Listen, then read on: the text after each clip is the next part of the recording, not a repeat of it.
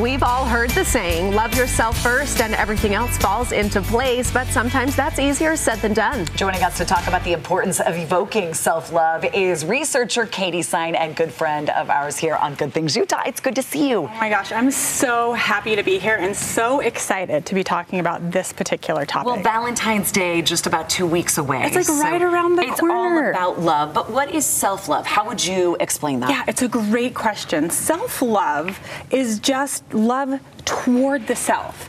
Love is this unbridled energy that's not meant to be conduited or siloed. It's not conditional. It's not transactional. So understanding the relationship that we have to love with ourselves allows us to understand the way we communicate it to other people. I love when you sit down and you do these deep dive segments. The conversations are just so inspiring and we don't have them often enough. Why is it important to talk about this leading into Valentine's Day especially? Oh, Dina, it's such a great question. I think that when we think about love, we think about relationships, and especially romantic relationships.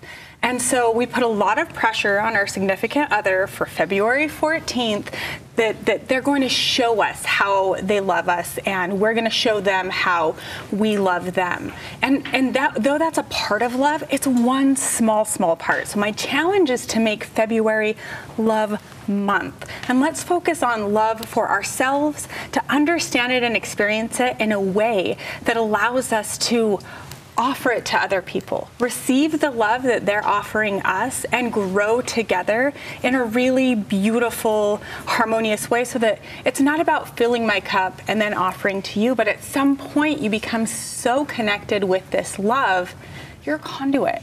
And so you're never feeling empty because you're loving yourself and you're loving other people, the world around you. Katy, how many of us have that love for ourselves? I mean, I don't know if we're thinking about working on it on a daily basis. And is it tied to any sort of ego? It's such a great question. I think that when early researchers thought about self-love, they thought about self-esteem and narcissism. And self-esteem is a construct that we esteem ourselves based on how other people interact with us versus how we interact with ourselves. And narcissism is actually this idea of self-rejection, that Narcissus was looking at himself in a pond, didn't recognize who he was, thought that there was another person.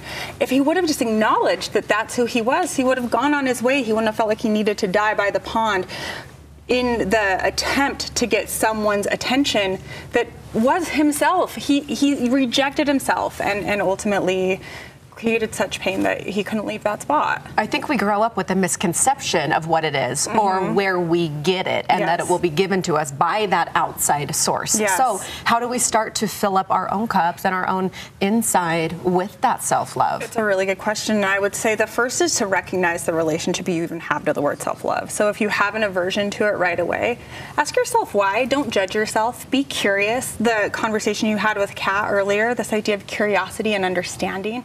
How can we better relate to ourselves, relate to other people, understand how we relate to the world around us? So connect within.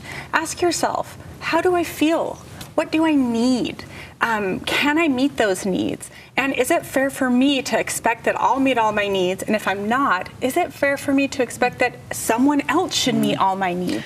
I love what you just said. Curiosity, not judgment. Yeah. That's exactly what Kat was talking about. She asked the questions rather than immediately judged. We're seeking for understanding, And not that goes to for teach. us too. Yes. Ourselves. All right, you have a poem. Okay, yes. So I want you to read. I would say let's start loving ourselves today. So I'm going to encourage everyone who's watching to close your eyes, take in this poem. Okay.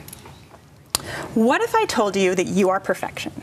Your perception of your weakness actualized as your greatest strengths. What if I told you you are inspiration, you are the radiance of the rising sun, the majesty and mystery of a shooting star, and the essence of life? What if I told you you are poetry? You are the verse subtly shaping the soul as the rushing river molds the shoreline. What if I told you you are a gift? You, when opened, freely illuminate the most despairing darkness. What if I told you that you're truth? You personify empathy, integrity, and gratitude. What if I told you that you are consciousness? You exude compassion and the awareness of its place in the world. What if I told you you're peace? You are a safe harbor in which a worn and weary mind can find rest. And what if I told you you are beauty? You are the experience and the desire to own it, capture it, paint it on canvas in words or melody. What if I told you that your heart? You melt away the need for reason, the only answer that calms a troubled mind. And what if I told you you are soul? You grant the permission to be, the freedom to give from a place that cannot be defined. What if I told you that you are love? Katy. You are the sharing of a life in a quiet and blissful moment of complete vulnerability. And what if I told you these things and you believed me? You finally found the answers you've sought after so diligently.